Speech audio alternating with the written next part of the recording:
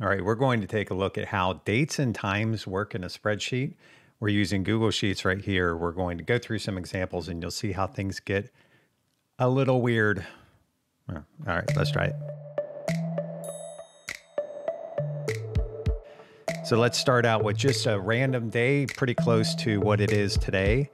And we're extracting the year, the month, and the day. So everything's going as planned so far, right? You think that's July 30th, 2022, but there's no hours, minutes, or seconds.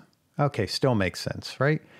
But if we show it as a number, so we're still looking at A2, it's just a simple cell reference, but I've gone into formatting and I've gone to the number options and I've said this is a number. So in other words, don't show it as a date. It comes out as 44,772.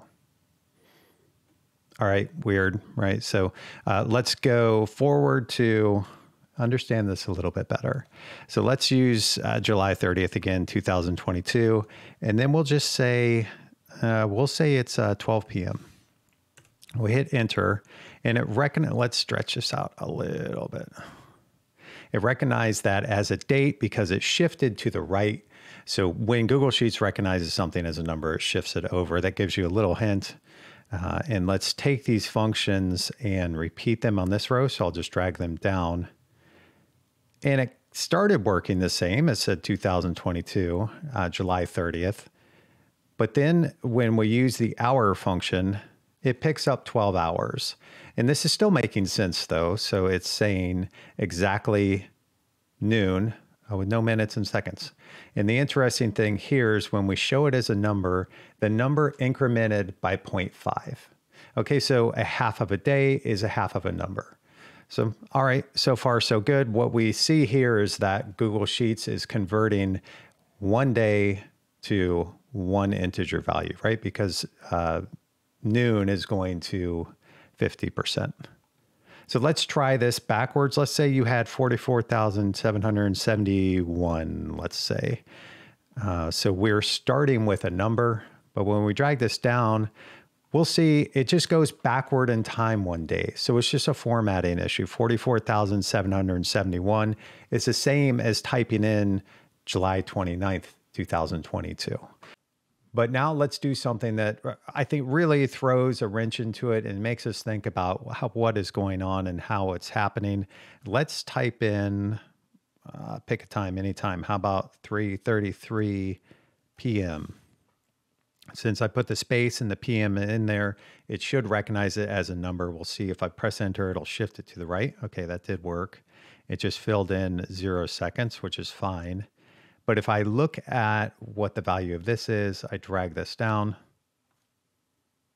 That's weird, right? So it's made it 1899, December 30th.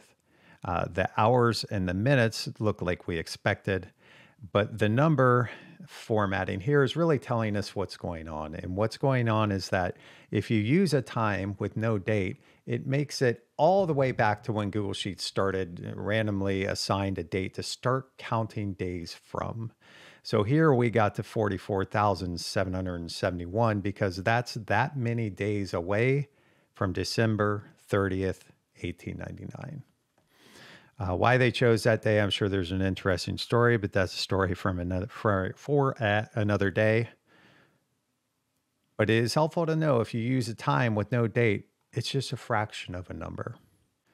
All right, the last one we're going to look at is just a blank cell. So what happens if we analyze the time and the date value of nothing? So we will drag these down again. And this is another weird result, right? You might expect error from the functions, but instead they'll tell you that this nothing or 0 as a date value is December 30th, 1899. When you format as a number, just nothing comes up because there's nothing there. So hopefully this helped you understand a little bit more about dates. If it just made it more confusing, this next video is going to go through how to use dates and times and formulas, and that should help you out in your next spreadsheet. I'll see you in that video. Thanks for watching.